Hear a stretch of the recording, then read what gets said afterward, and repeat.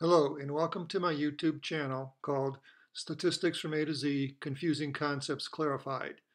These videos are based on content from my book of the same name, which is published by Wiley. For more information on the book and these videos, please visit statisticsfromatoz.com. This is the third video in a planned playlist on statistical tests. It is on the chi-square test for goodness of fit. You can see here the others in this playlist that I have completed or that I plan to do. If you're not familiar with chi-square as a test statistic, you may want to view my video chi-square, the test statistic and its distributions, before viewing this one. And if you'd like to see the latest status of my videos completed and planned, you can find that at statisticsfromatoz.com/videos. As usual in the book and in these videos, we'll start by going quickly through a list of keys to understanding, or KTUs. This will end with the highlights of the concept on a single page. And then we'll go into detailed explanations of each of the keys. For this video, there are 5 KTUs. The first key to understanding tells us that the chi-square test for goodness of fit is a one-way test of a categorical variable, also known as a nominal variable. KTU number 2 says the test can be used to determine whether observed sample data fit a specified set of values, for example, our estimates, or if they fit a specified discrete or continuous distribution. Key number 3 says the test determines whether there is a good fit between the observed O counts from data and the expected E frequencies which we have specified, or between the observed counts and a distribution. Key to understanding number 4 states the null hypothesis, H0, of this test. There is no statistically significant difference between the observed counts and the expected frequencies. Therefore, there is a good fit. The fifth and final KTU gives the formula for the test statistic chi-squared for this test. Chi-squared equals the sum of the squares of the observed minus the expected values. And here on one page are all 5 keys to understanding the concept of the chi-square test for goodness of fit. You may wish to pause the video at this point and read them all together. Okay, now let's take an in-depth look at each of the keys to understanding.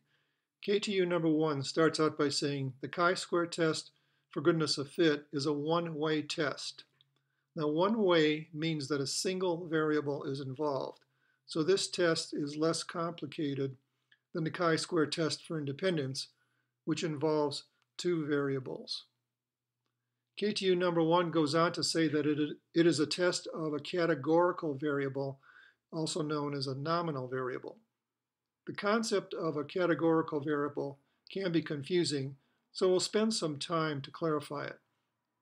Let's start with a concept that we're all familiar with, the numerical variable. The left side of this compare and contrast table gives 2 examples of this type of variable, weight and temperature. The numerical variable weight can have values that are numbers, for example, 102.4 kilograms. And the numerical variable temperature will also have values that are numbers, for example, 98.6 degrees Fahrenheit.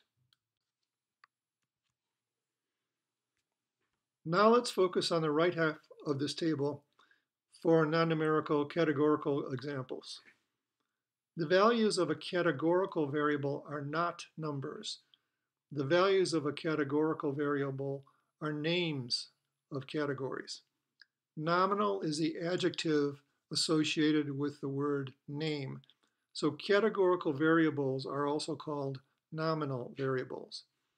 For example, gender is a categorical variable, and it has 2 values, which are the names female and male. As another example, let's say we were working on improving a process of some type, say a manufacturing process. Process would be the categorical variable, and we could have two different named processes.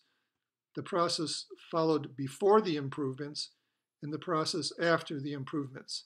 So the values of the categorical or nominal variable process would be the two names, before and after. You may wish to pause the video at this point and reread the table, since this concept can be somewhat confusing. Moving on to key number 2. The test can be used to determine whether the observed sample of data fits a specified set of values, for example, our estimates, or whether the observed data fit a specified discrete or continuous distribution, for example, whether the data is normal. A number of statistical tests assume that the data is normal, so before using those tests, one must make sure.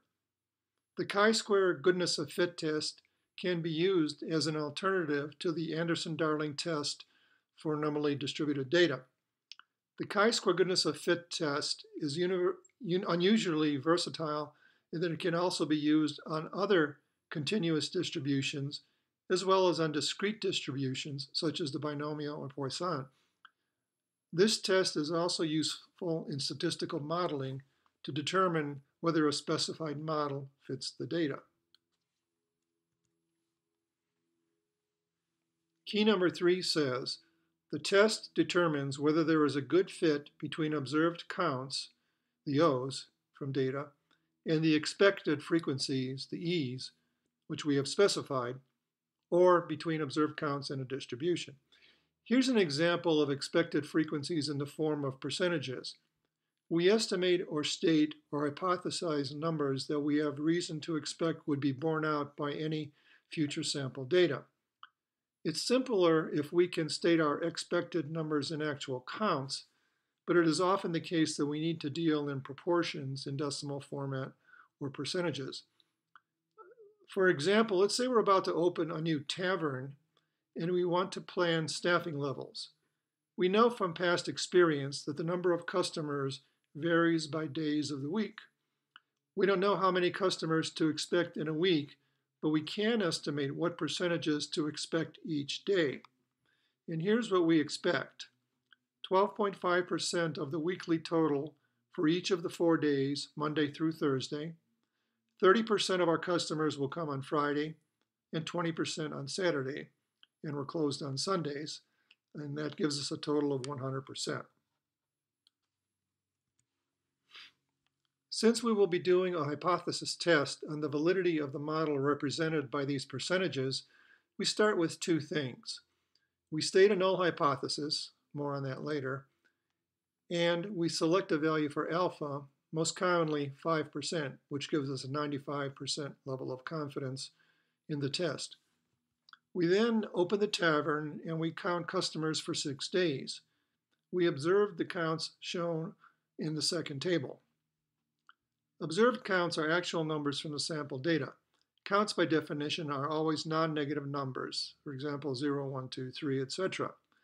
Now to compare the observed counts to the expected percentages, we do not convert observed counts from the sample data into proportions or percentages. This is because counts contain information related to the sample size, and that information would get lost in converting to proportions or percentages. Instead, if needed, multiply the expected percentages by the total count to get expected frequencies. These expected frequencies don't have to be integers like counts do. Also, the chi-square test for goodness of fit has certain minimum size requirements, which are the test assumptions.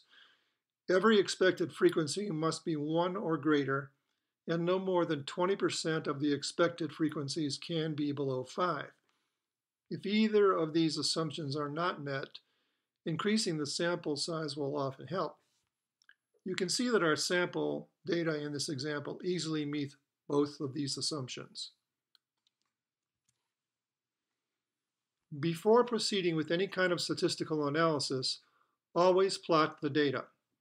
If the plot shows that there is obviously no fit, then do not proceed with the test. This plot looks like there is a good fit. so we can proceed with the chi-square test for goodness of fit. The test will tell us whether the fit is good enough to meet our desired level of confidence. Since the goodness of fit test uses hypothesis testing, the next thing we need to do is to state a null hypothesis for this test.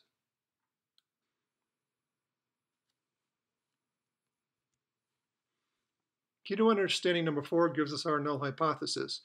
There is no statistically significant difference between the observed counts and the expected frequencies. Therefore, there is a good fit. Now, this may be confusing at first because we're used to having H0 be a statement of nothingness. There is no difference, no change, or no effect. And now we are saying that it does mean something. There is a good fit. But all a good fit means is that there is no statistically significant difference. This table will help to reinforce this. You may wish to pause the video at this point and go through the table. For this test, the chi-squared, the test statistic chi-squared equals the sum of the squares of the observed value minus the expected value divided by the expected value. For each category, each day of the week in our example, the test subtracts the expected frequency from the observed count, O minus E, squares it to make it positive, O minus E squared, divides by the expected value, O minus E squared, divided by E, and then sums these all up for the cells to get the chi-square test statistic as shown in this formula. Next, the test calculates the degrees of freedom, df equals k minus 1, where k is the number of categories of the variable, the 6 days of the week in our example. Uses df to identify the appropriate chi-square distribution, uses alpha and the distribution to calculate the critical value chi-square critical, and compares chi-square to chi-square critical, or equivalently compares p to alpha. If chi-square is greater than chi-square critical, or equivalently p is less than or equal to alpha, then there is a statistically significant difference and there is not a good fit. So we reject H0, the null hypothesis. If chi-square is less than chi-square critical, or equivalently p is greater than alpha, there is not a statistically significant difference. There is a good fit, and we fail to reject or accept the null hypothesis. Here's what it looks like graphically. The numerator, O minus E squared, in the test statistic formula makes it clear why the larger the difference between O and E, the larger the value of the chi-square test statistic.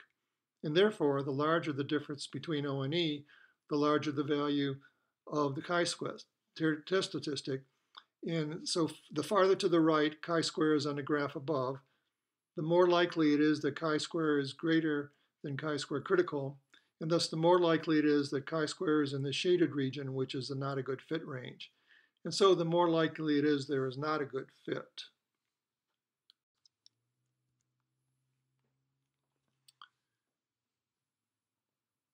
In our bar day of the week example, the degrees of freedom is 6 minus 1, or 5. The value of the test statistic chi-squared equals 9.96, and the critical value equals 11.07. So chi-squared is less than the critical value. This means there is a good fit. Chi-squared is in the white acceptance region, not the shaded rejectance region, so we fail to reject the null hypothesis. You will recall from K2 number 4 that the null hypothesis said there is no statistically significant difference. Okay, that concludes our discussion of the chi-square test for goodness of fit.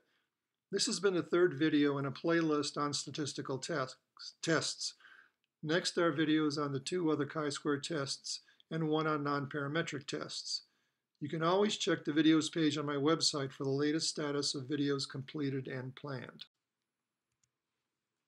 If you like this video, please remember to press the thumbs up like button on your screen below. I'll be making more videos of some or most of the 60+ concepts in the book if folks like you tell me more videos are wanted. Please subscribe to this channel to be notified when new videos are uploaded. Also, the website statisticsfromatoz.com has a listing of available and planned videos. Now, videos like this one can be very helpful, but they're not very handy when you want to quickly look up something on the job while studying or during an open book exam. For that, nothing beats a book or an ebook. You can also learn more about those on the website. I'd recommend following my blog at statisticsfromatozcom/blog.